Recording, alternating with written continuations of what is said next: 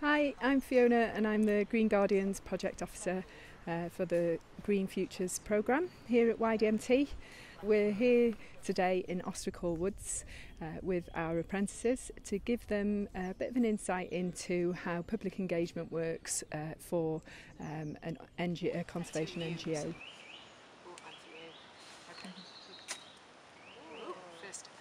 Wow, okay. That was impressive, Fiona.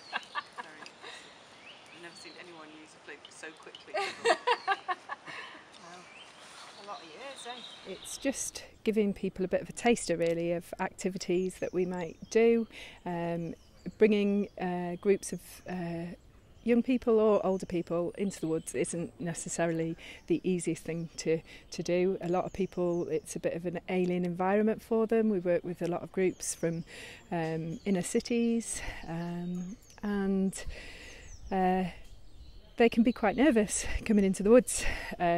So it's our job really to make the countryside as welcoming as we can. So hopefully today our apprentices will get a bit of an idea how we do that, and hopefully they might be able to take those skills back into their roles within their organisations as well. Is it really tasty? It's really good. Do you want some? No, I wouldn't. Absolutely not.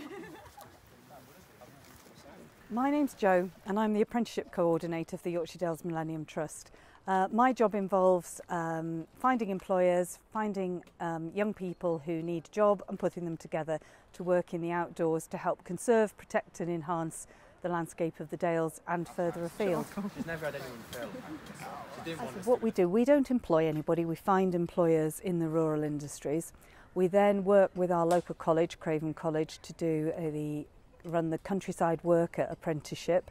It's a standard that has a lot of outdoor elements in it, so they could be learning a lot of things from dry stone walling, about the habitats of the area, the species of the area, and we as Yorkshire Dales Millennium Trust, and with the help of the players at the People's Postcode Lottery, we pay for extra training that they need, extra certificated skills, because to do any job that's outdoors in the rural landscape, you've got to have certificated skills. If you're going to pick up a chainsaw or ride a quad bike or anything like that, you've got to have the certificate, and they cost a lot of money. So it can be difficult for employers. They don't want to spend a lot of money on a young person that they're not sure if they're going to stay with them or not. So if we can help by putting them through those, it helps the employers and it also helps the young people, because they end their apprenticeship, which is at the moment runs for 18 months.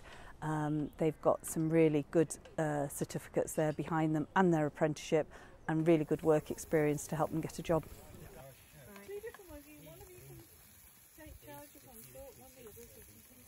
It's hard work, isn't it? Yeah.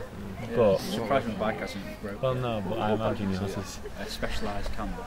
But it's like you learn a lot of good skills and stuff along the way. I haven't So ridden it, so I need to ride it again. I've just been going on my trials bike too much. yeah, I'm enjoying it. Yeah, still enjoying it, learning lots of new skills and done lots of training courses recently, getting out new places, meeting new people and stuff, so yeah, really enjoying it. Best bit so far? Helicopter. Yeah, going up in the helicopter and doing helicopter lifts and stuff like that. I mean, they really come out of it with a whole raft of skills, and as I said, that work experience is key as well. It's all right, well, you can go and do the course at college, that's just a standard course, but at the end of it you still haven't got that practical hands-on experience as well, which these have. So I think they're brilliant. I think they're not getting into huge debt at university, and they're, learning, earning and building a great CV.